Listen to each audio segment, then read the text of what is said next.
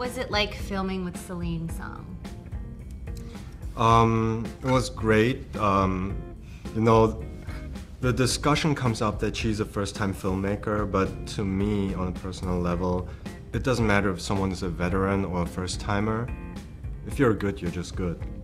And that's all I want. You want to be, as an actor, you want to be in safe hands. You want to be with someone who knows what they want and what their vision is. So it was kind of amazing to see her just thrive in this medium, and yeah, I'm glad that I could be part of the ride. All right. Okay. Oh my God. How did you prepare for the role? Pass. Next question. Okay, how did I prepare for the role? I mean, I think it's like, it was no different from, I guess, how it normally is. Just in terms of like my personal process. I mean, yes, there's always like a research element that goes into it. In this case, it was on a practical level, thinking about the language piece of it. I don't think I've ever done anything in any different language before. And in this case, it was Korean.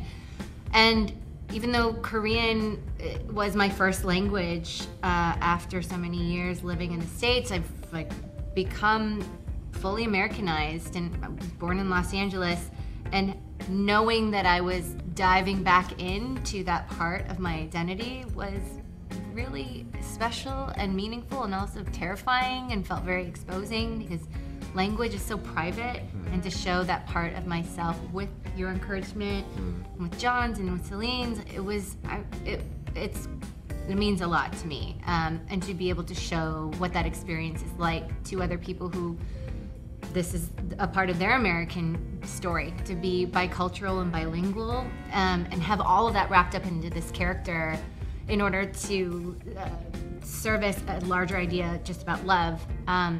Yeah, the language part of it was pretty significant, and then just having enough to be able to risk destroying all of it once we were actually shooting, because I was afraid I'd like, if I honed in too much on the Korean part of it, that I wouldn't be like fresh, you know, and we wouldn't be able to just find things in the moment.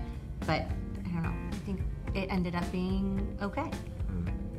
You did great. Oh, not just okay. I mean, you were phenomenal. Yeah. Okay, well, me. Okay. Well, do you have a favorite scene from the film? No, that's a tricky question. Yeah, but I gotta say, it was the scene when you and John are in bed together and talk about Hassel.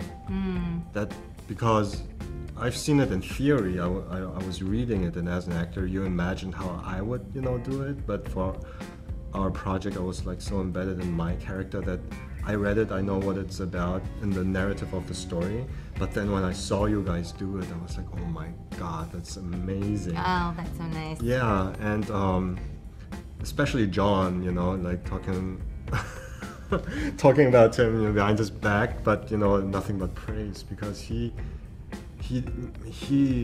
made it become alive. Role. Yeah, it's so tough, but he had the human aspect and the human element, you know, of all the insecurities in there, that, you know, they were so humorous, they were so lovely. Yeah. So I loved the two of you interacting with each other.